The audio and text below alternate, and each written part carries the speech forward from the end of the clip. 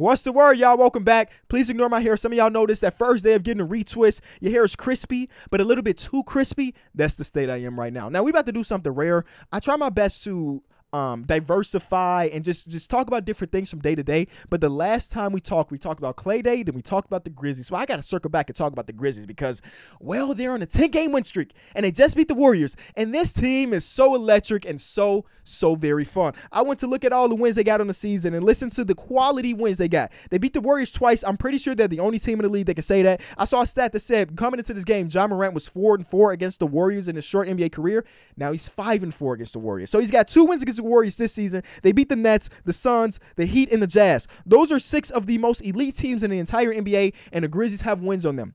And now they got a lot of people tweeting, asking, are the Grizzlies the real deal? Will you put the Grizzlies in title contender? I don't really know. But a couple days ago, somebody asked me on Twitter, or I guess on these videos, Kenny, who is your favorite young core to watch in the NBA? And the first name that came to mind was the Cavs.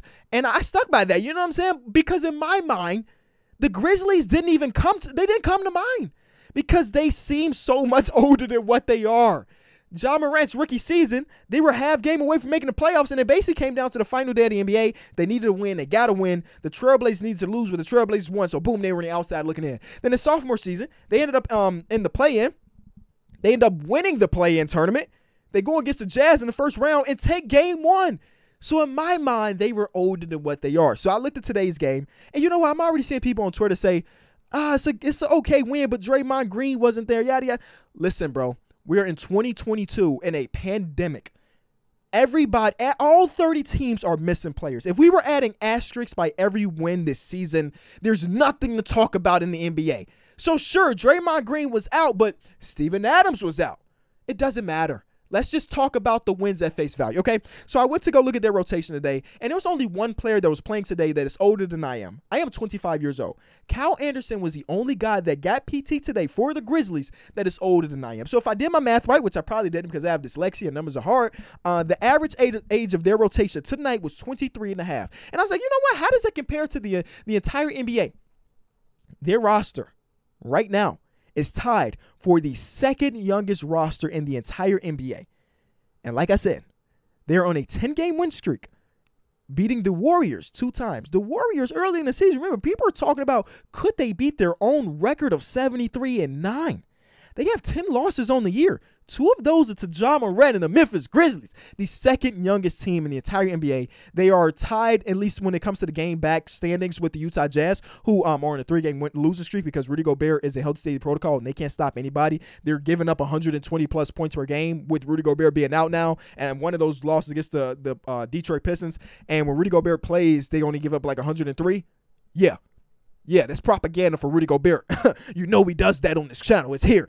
But I just want to talk about the Grizzlies because they have done their rebuilds. They're still in the rebuild phase. I said that they're the second youngest team in the NBA, but they're doing their rebuilds so fast and so nice. It should be the model for these smaller market teams. Now, one thing you cannot control is whether or not you're lucky.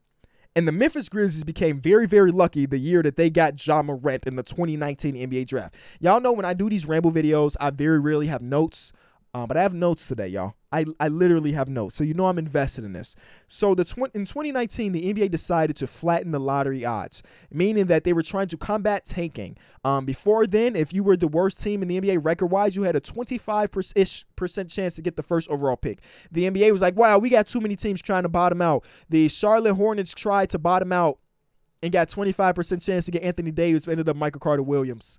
The 76ers during the process was bottoming out every single season. So the NBA was like, we can't have that. Nobody's watching those teams. So let's flatten the odds. So now I think it's like the top 3 or the bottom 3 teams have close to equal odds to getting the first overall pick. So in the 2019 NBA draft, the Memphis Grizzlies had only a 6.3% chance to jump up into to get the second overall pick, and they got that. Now, again, there's a ton of luck in getting Ja Morant on your team. Actually, Zion and Ja Morant both were like super lucky picks.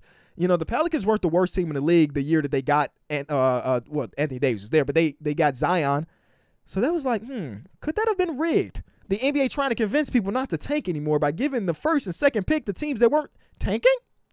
I don't know. Conspiracy Kenny is here. But no, 6.3% chance of getting the second overall pick. They did that. And now it's about, what do we do now?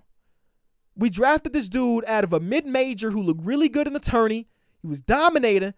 What do we do now to build the perfect team around here? And they did some pretty good things. I mean, even before Ja Morant got there, they told the world, like, hey, if you come to Memphis and you have a good career for us, we gonna set you up, man. They traded Marc Gasol away to the Toronto Raptors, and boom, he won a championship. Was it the best deal for them? Maybe it was, maybe it wasn't. But they sent him to a team where he can get the best out of himself, and that was getting a championship. And then after they ended up with Ja Morant, they sent one of their other best guys in franchise history, Mike Conley, to another team to compete for a championship, and he's still doing that, but he's on a better team.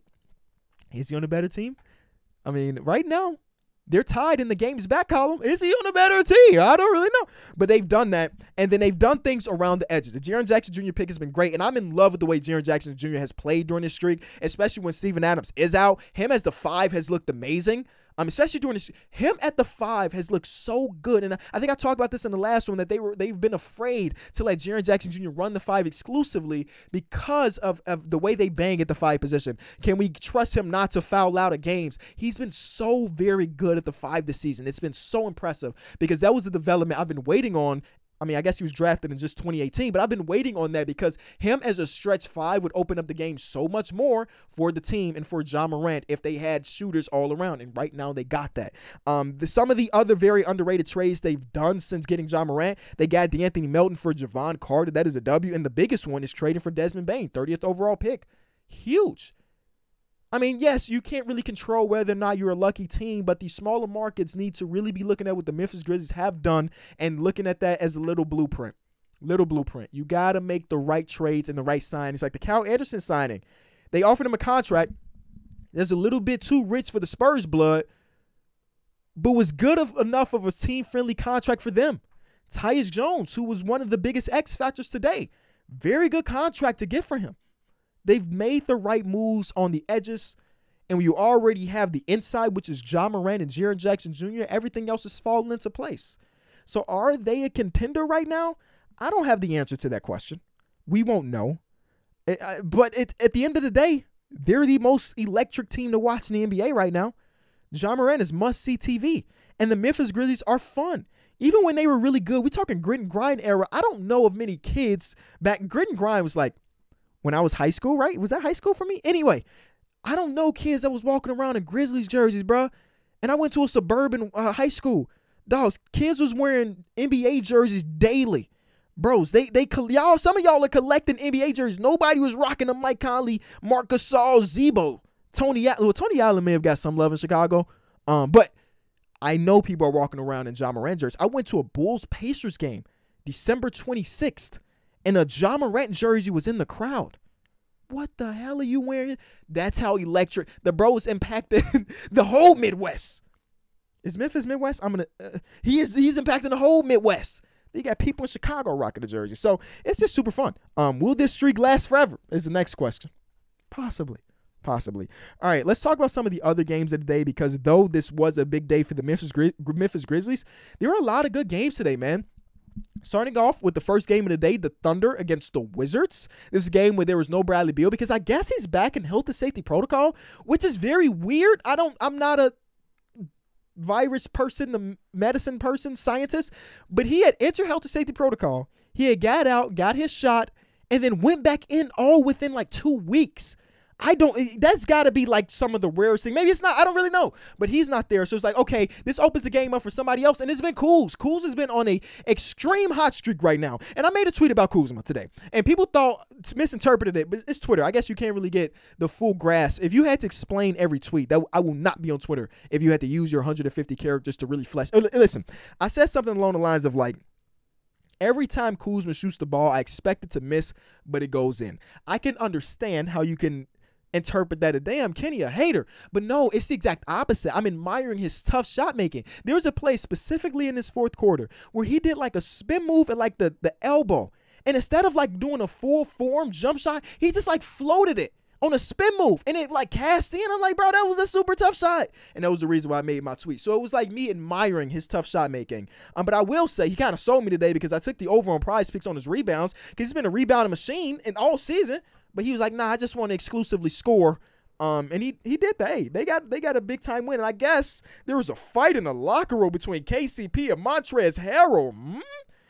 I wonder how that stuff works. Like who? Okay, so the story goes, Montrezl and Kentavious Caldwell-Pope got into it, and then before anybody could get into the locker room, it was basically over. They both threw like punches and they both missed. If it was just them two, I don't know how you both throw punches and miss. You don't really want to hit the guy. And my question when stuff like this comes out is, who is the snitch that called Shams in Chicago or all the sources like, hey, you want to know something crazy? I know we won today, but KCP and Trez, bro, them bros, they was throwing punches in them. Who is the guy that's letting all this information get out? Because it happens all across the league. Or maybe it doesn't. Maybe this happens way more often than we think, but it only seeps out every once in a while. I mean, it's been happening. I mean, that's like 2 big locker room altercations so far this season, but maybe there's been more we don't even know about.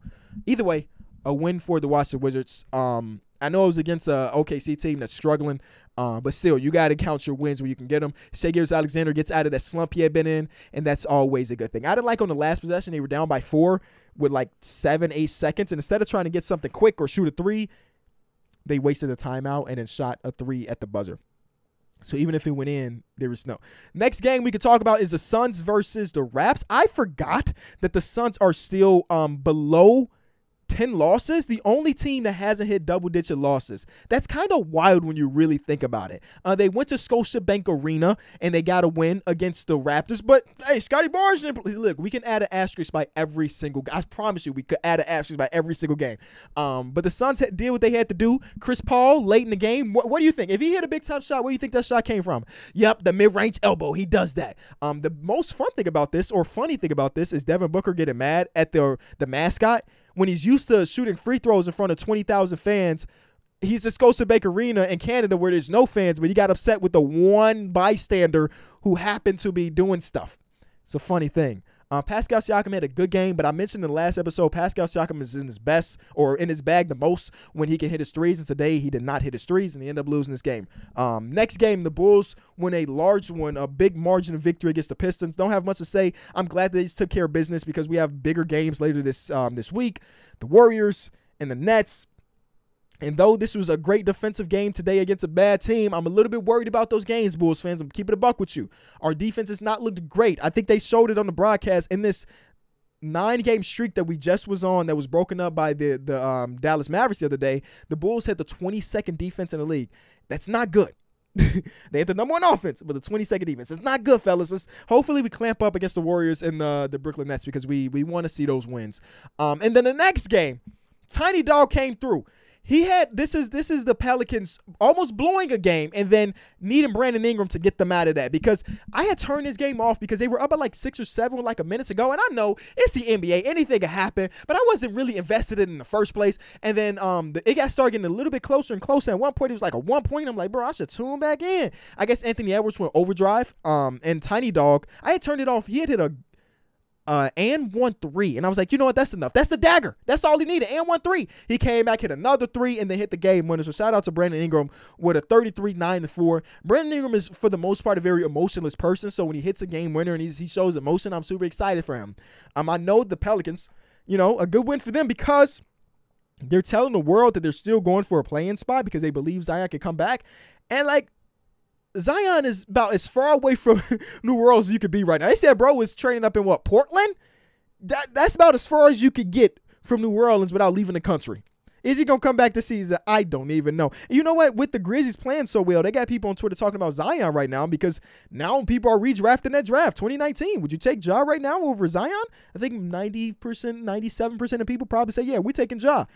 Not much injury history in his bag right now. With Zion, kind of a lot. And then the last game of the day, the reason why I'm recording this at 1:45 is because I stayed up to watch the Clippers versus the Nuggets. Why did I torture myself in this game where I think the Clippers, let me go ahead. They had like 30 points in the first half.